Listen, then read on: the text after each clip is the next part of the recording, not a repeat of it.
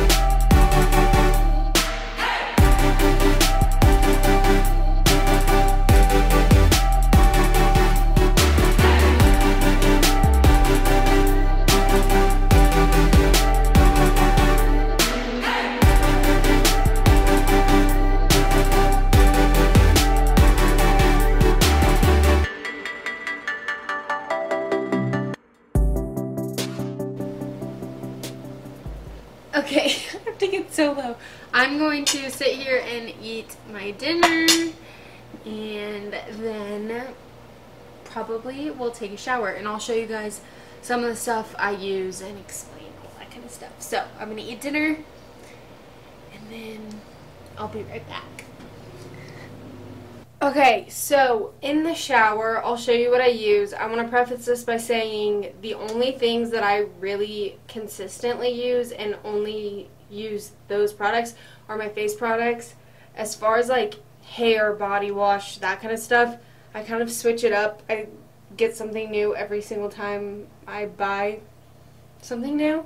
So this is just what I'm using at the moment. I like all the stuff that I have. I'll probably buy something different whenever I get a new set of stuff. So anyway, we'll get into it.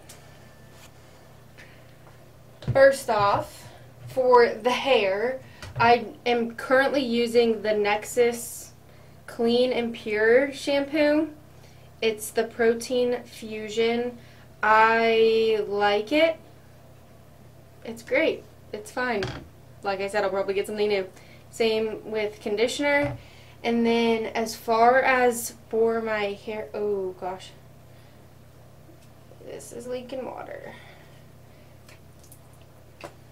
As far as the fact that I have like dyed my hair, I haven't bleached it, but I did like balayage it with blonde dye, if that makes sense, as opposed to bleach, because my hair is kind of thin and fine, so we felt like if we bleached that much of my hair, it would probably damage it pretty bad. So to help keep it kind of blonde, I use this like repair treatment. It's like a mask, kind of like a hair mask, and I'll use it like once a week, but it's like a purple mask. So this is good because number one, it helps keep my blonde, and not that I'm really that blonde, but number 2, it's a nice little like conditioning hair mask as well. So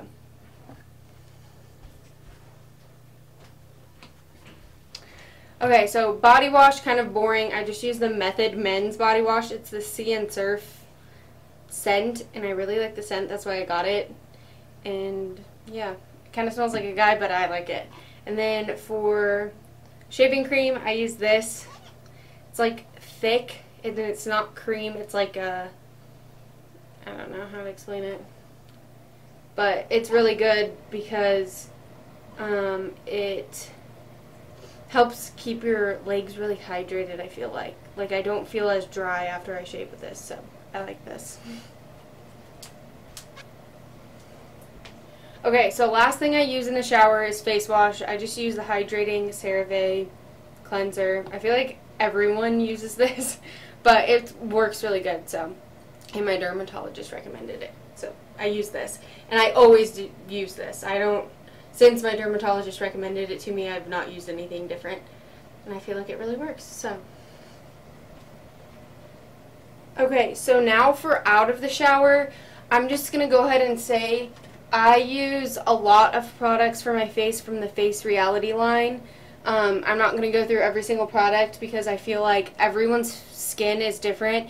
And even though you may have acne-prone skin like me, this stuff could not work for you. So I recommend just reaching out to an esthetician or a dermatologist or someone who knows what they're talking about and can give you recommendations for your specific skin, because I have been someone in the past who has like followed what influencers have said, or said like an influencer would say like, oh, I have acne prone skin and this like changed my skin, and I would try it and it wouldn't work for me. And so I just recommend using what someone who's like licensed in skincare recommends to you, as opposed to just you using what I use just because it works for me. Then for hair out of the shower, because like I said, I have fine and kind of thin hair, I try not to like rake on my hair too much with the brush, so I use a detangler. I switch this out literally every time I get a new one. Right now I'm using a kid's detangler, and it's toxin-free, sulfate, paraben, phthalate, dye, and synthetic fragrance-free, so I think that it's pretty good. And it smells like coconut, so yeah, I really like it. Here's like the little thing that shows, I don't know if this will focus. Alright, that's not focusing. But that's the little thing that shows all the things that it doesn't have in it. Then I also use, I got this in like my Sephora birthday gift, this little Moroccan oil, and I had never used a hair oil before, but this literally changed the game for how frizzy my hair is, and it makes my hair feel so soft. So I definitely will be getting some sort of hair oil after I finish this. I don't know if I'll get this exact one again, just because I want to try something new, and I think this is like really expensive. So I'll probably try something different, but I would say hair oil kind of changes the game. So I use that. And then what else do I do when I get out of the shower? Oh, I use this on my lips before I go to bed, just the Laneige lip mask. I feel like everyone and their mother uses it. And what else? I use this kind of toothpaste. We're just going through everything. And I use a wet brush. I have like the big wet brush, and I really like this too. This helps not like rip my hair out as much. And then I think that's pretty much it for what kind of stuff I use.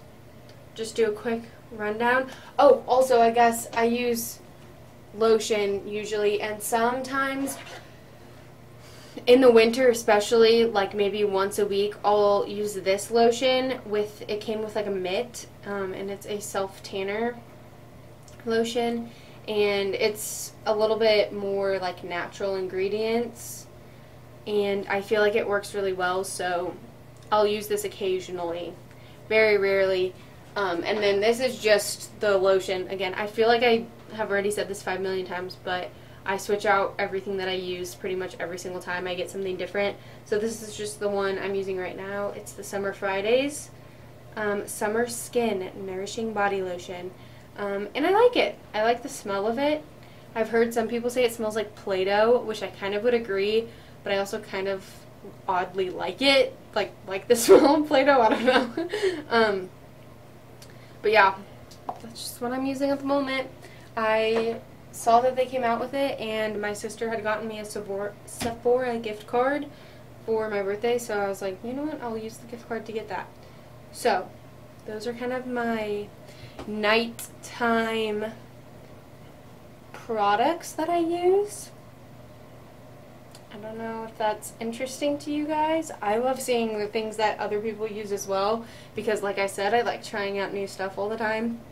So I get a lot of my ideas for new like shampoos, conditioners, that kind of stuff from other people's YouTube videos that I watch. So now is typically the point in my night where I will either finish up homework, or I will study for a test if I have a test the next day, or in very rare cases I will watch Netflix or TV or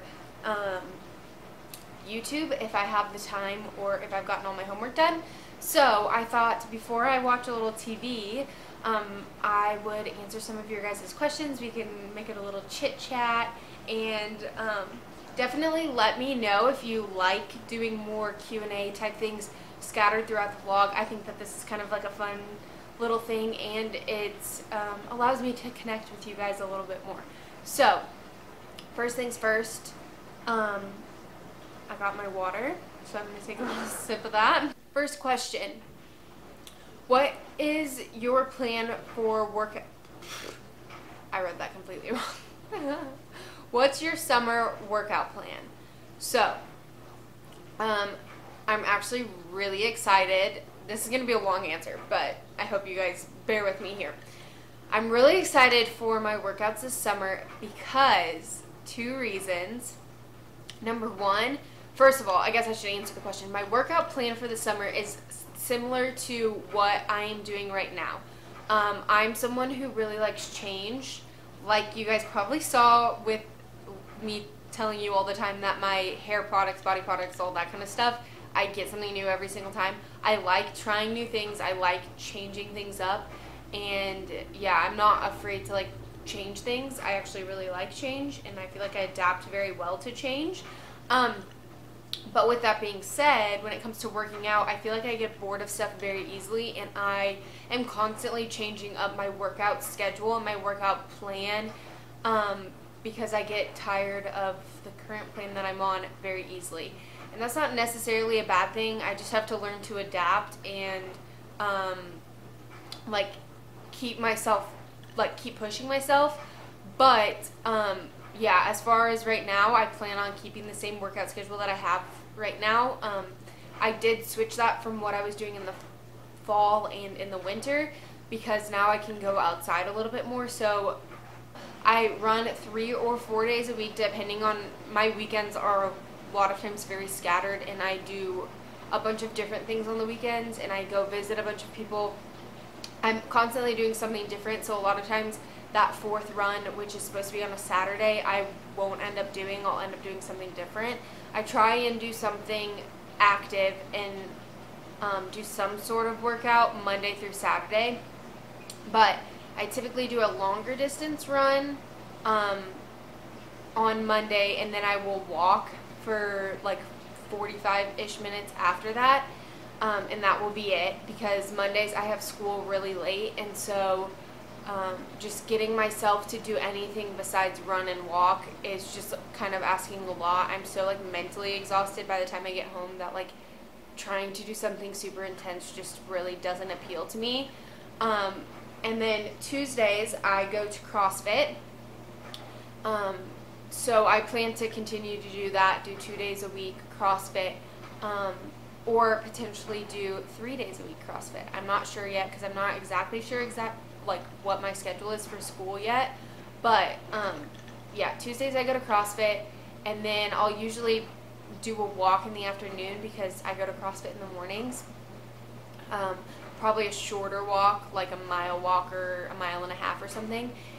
in the afternoons on Tuesday, and then Wednesdays I will do sprints, and then I'll do some sort of like body weight workout. So I'll do something with either just a very light dumbbells or just purely like a body weight circuit.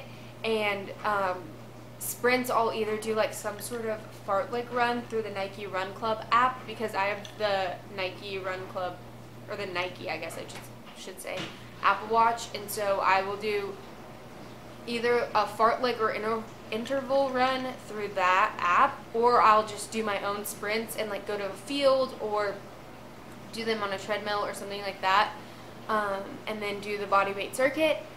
Thursdays I'll do another longer run, and like I said, my long runs are like 2.5 miles, 3 miles. They're not like long runs in runner's terms, but I'll do a longer run. And then I will do a yoga or Pilates workout just in my apartment on YouTube. I'll just find one that I think looks interesting. And then Fridays I go to CrossFit again. Fridays are typically the hardest day of the week for CrossFit, so I try to always make it on Friday. And if I go visit someone, family, read, whatever, I will try to do the workout. They have an app at my gym, and so I'll try to do the workout at a gym wherever I am. And then Saturdays I try to do another longer distance run, and I'll either do a yoga or a stretch or walk again after the run. And like I said, a lot of times Saturdays I don't do that run. I'll end up doing, like this last Saturday I went for a walk, I went and played tennis, and I did like a little hit circuit. So I kind of just make do with where I am and what is available to me. And yeah, I feel like that's the most realistic way I can work out, is to just be adaptable to whatever environment I'm in, and just accept that like not every workout's going to be like the hardest workout I've ever done.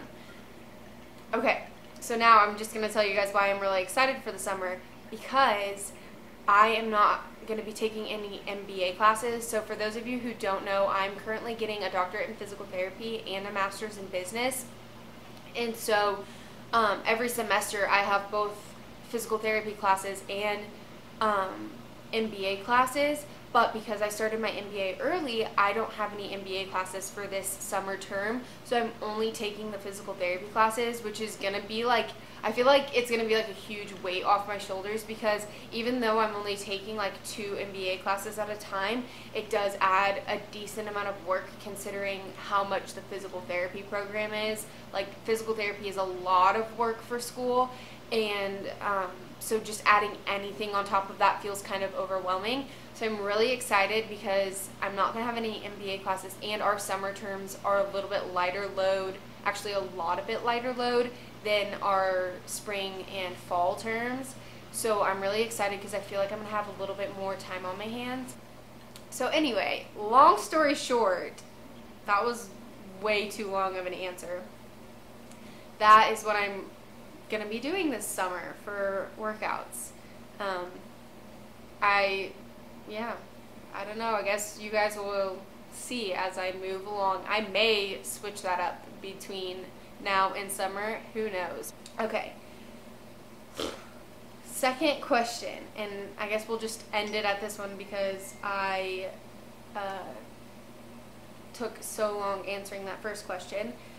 Tips for longer distance relationships or longer term long distance relationships. So my first tip is to kind of talk about like what you like in relationships, what makes you feel valued, what makes you feel like loved in your relationship from the get-go, and kind of set some expectations going into the long distance. That's what Reed and I did for the second time whenever I moved here, and I feel like that helped a little bit because I know where he's coming from and I know more of what he's thinking, and vice versa. He knows a little bit more of what I'm thinking and the things that I need out of the relationship. And so if you have a partner who's willing to like kind of make themselves a little uncomfortable to talk about that kind of stuff, because sometimes it's not super comfortable, especially if like you've been, you know, like around each other. Like Reed and I lived basically right next door to each other for the whole first part of our relationship, and so we never really had to talk about tough stuff like that or talk about what we needed or what we wanted in the relationship because we were just around each other all the time. Second tip I would say is if you are in a close enough distance to see each other, so like for me 5 hours is a doable thing, like I can drive that easily in a day. Make the effort to see each other as much as possible. Third tip I would say would be to either call or talk on the phone. Call or talk, that means the same thing. I meant to say call or FaceTime each other on the phone, because just getting to hear that person's voice and getting to actually have a real conversation with them and not just texting them, I feel like makes a big difference. So those would be my tips for long distance relationships. Obviously every relationship is different, and so I think the biggest thing is just communication and, like I said, talking to each other about what you need and want out of the relationship, but just communicating and continuing to communicate. And I'm no expert, but I have done long distance, so I feel like those are the things that have worked for me. So now I'm gonna watch some TV, I'm gonna chillax, and I will talk to you guys in a little bit. Catch you guys back up whenever I'm done watching TV.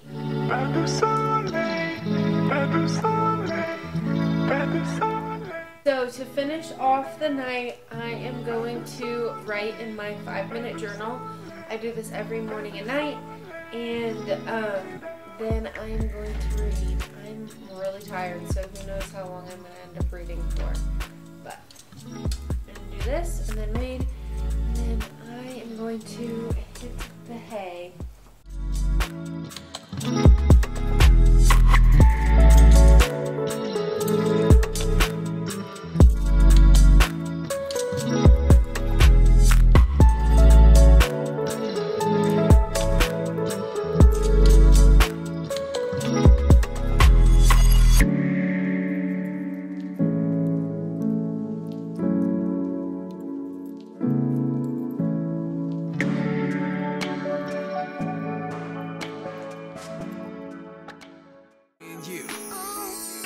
Yeah. How's that for a pickup line? Every time I see you, get a feeling like I'm so high. Tell me, am I dreaming? How the hell